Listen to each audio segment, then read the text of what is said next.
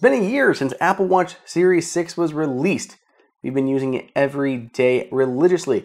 And how does it hold up after using it for such an extended period of time? In this video, I'll walk you through it. Welcome everybody to Apple Insider. It is Andrew here, and it has been 1 year since the Apple Watch Series 6 was released. Wait, what? Seriously? Holy rock'em sock'em robots, it seriously has been almost a year. Apple Watch Series 6 dropped on September 20th, and here we are, just the month beforehand. We're bringing this to you in August, as we approach this 1 year mark. So yes, I get it. We're a month shy, but I really wanted to talk about this and give the Apple Watch Series 6 an extended review ahead of the Apple Watch Series 7 release. So in this video, I'm going to walk through revisiting all of the new features that came to Apple Watch Series 6, how it holds up over the past year, whether or not it makes sense to go with the Apple Watch Series 6 now, or maybe you're better off waiting for the Apple Watch Series 7. We're going to talk about all of that and more right now.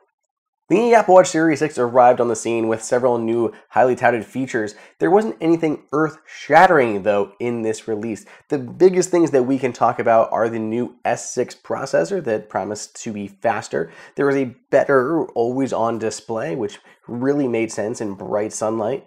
There was the new SpO2 measuring, which is the blood oxygen saturation and the blood oxygen app that you could use to take those measurements. And we saw new case finishes. Other than that, there was other minor things like the U1 processor, but Apple Watch Series 6 didn't have a ton of things to grab people's attention. Looking back on these features, some of them played more minor roles than we anticipated, and some were bigger deals than we first thought. Take the SpO2 measuring, the blood oxygen level.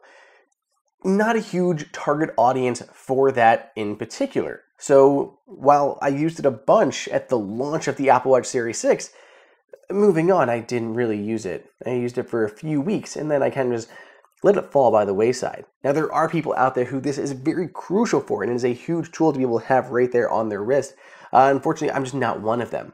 The good news, though, it does provide, even for me, a bit of peace of mind. See, the blood oxygen measuring can happen in the background, including while you sleep, and all that is recorded back to the Health app. So I do have plenty of historical data to look through. I can look for any highs or lows that lows that I should be concerned about, and should my blood oxygen level ever become a concern that I need to monitor, I have plenty of historical data and measurements that I can take to a health professional to help figure out what's going on sooner before it becomes a bigger deal. So while I'm not actively using blood oxygen level, I kind of do enjoy having just another measurement saved back to my phone. Another feature that I initially kind of glossed over is the always-on display. So the always-on display debuted with the Series 6. Another feature that I did not give enough credit to at launch was the upgraded always-on display. So the always-on display debuted with the Series 5, and of course it carried through to the Series 6, allowing you to always see what's going on in your watch even if you don't lift up your wrist. But it didn't change much. The thing that really changed was that it was 2.5 times brighter in direct sunlight. So with the Apple Watch Series 6 debuting in the fall, I would walk outside and I would test this a little bit, and anecdotally, yes, this is a nice thing. But then we all hibernated indoors for the winter, and months later, I forgot that this was even an upgraded feature whatsoever. It wasn't until I was checking out my wife's watch in the sun as we were going into the spring and summer. I'm like, wow, you can't even see your display. And I look at mine and I realize how much brighter it really is. I've been doing a ton of remodeling around the house, working on the lawn and the yard, as well as even building a chicken coop in the way back of the yard. So I've been toiling away in the bright sunlight, almost forgetting how much better my display is until you see what it was before. When you recognize that, you truly do understand how much better and big of a difference that 2.5 times brightness is when you are in that bright summer sun. As I mentioned at the beginning of the video, there are several new case finishes coming with the Series 6.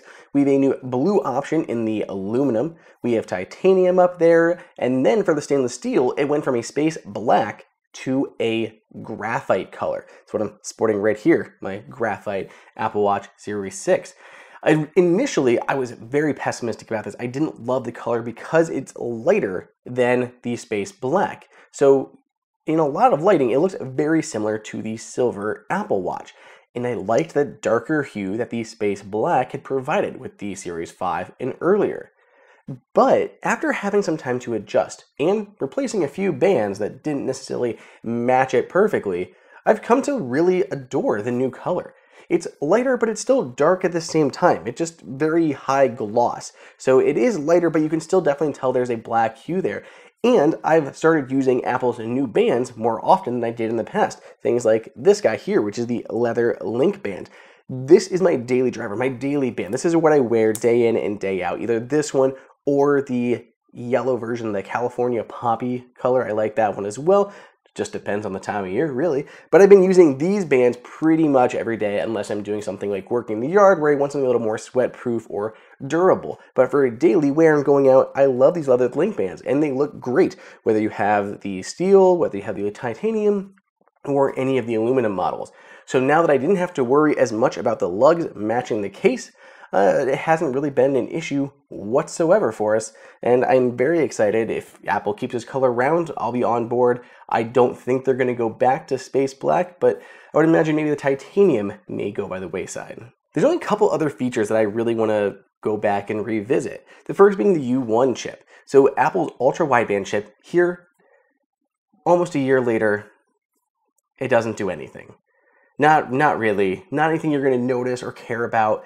The biggest things are that the U1 will be able to do things like unlock your car with Apple's Car Key initiative, that you can use your Apple Watch to get into your car and authenticate and all of that, which is great and fantastic. But if you don't have a car that supports it, and considering that there's almost nothing out there that does at this point, it's really not any good. Apple is making improvements with watchOS 8 coming out soon, but really there's no use for the U1 processor at this time. So even though it's in here, and it may be good if I was keeping this watch for several more years, and I would buy a new BMW that supported Car Key, then yes, I would be very happy. But for those who don't fall into that bucket, the U1 is just an added expense to the watch that's not particularly going to pay off, at least for the time being. The Apple Watch Series 6 does include Apple's S6 processor. Now, this new chipset in there, Apple does promise that it's about twice as fast as before. This is something that's really hard to notice. It was kind of like the conversion to HD. Many people went from, SD to 720 or 1080, and they didn't notice a huge difference. They're like, oh, it's a little bit better. It's a little bit better. But it wasn't like, you're rushing out to get it. And that's how I felt going from the S5 to the S6, SIP here. I could see anecdotally it was a little bit quicker, but what I noticed most was after using this for an extended period of time, just like watching HD video for an extended period of time, when you go back to the old chip to standard definition, you notice the huge difference between them. I've seen people go to HD, use it for a while, barely even notice it, but go back to SD, like, why does this look so bad? And then I feel the same way about my watch. I'm like, okay, this seems pretty much as similar as it was before. But I go back to use somebody's Series 5 watch, my wife's, and it's so much slower. It's a problem, and it's very annoying. And I feel like I'm waiting for things to happen. I feel like I'm waiting for it to connect to things. All of these ramifications of it being 20% or so slower. So yes, launching apps is fast, and I have no complaints whatsoever about the speed here. I wouldn't say it was like a reason for me to upgrade, but it is good to know that you do notice it, and you notice even more retroactively. Some things still are bugging me. Apple Watch's battery life is still just okay. It's not great, it gets me through the day, and I have a good routine. I do use Apple Watch for sleep tracking, so I wear this at night, but I do have to make sure I find time during the day to charge the watch up. And there are days where I don't make it there, and I end up with just not enough battery life to get me through the day, or I don't have enough time to charge it before I just completely pass out from exhaustion. So it would be nice if Apple was to include a larger battery in a future Apple Watch. I'm just not so certain that that is going to happen, at least for some time. Now, looking back at everything, looking at all these new features, do I regret upgrading from the Series 5 to the Series 6? I don't regret it, but I also don't have anything that I would, leap forward for it for.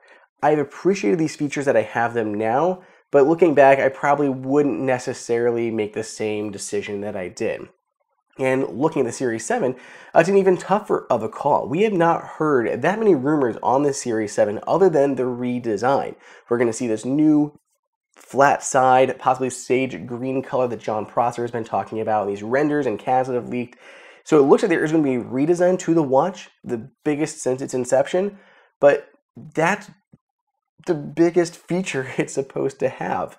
So as I'm looking at the Series 6 now, and as I'm recommending to other people whether or not they should buy a Series 6 now or wait for the Series 7, the biggest thing it comes down to is that Series 7 design going to be worth it for you to upgrade? If you love that new design and you have to have that, then wait for the Series 7. But if you are okay with how the Apple Watch looks now, you think this looks great, as I do, you are fine picking up the Series 6 at this moment. It is not slow. Running watchOS 8 on here, it's still amazingly fast and has gotten several new features.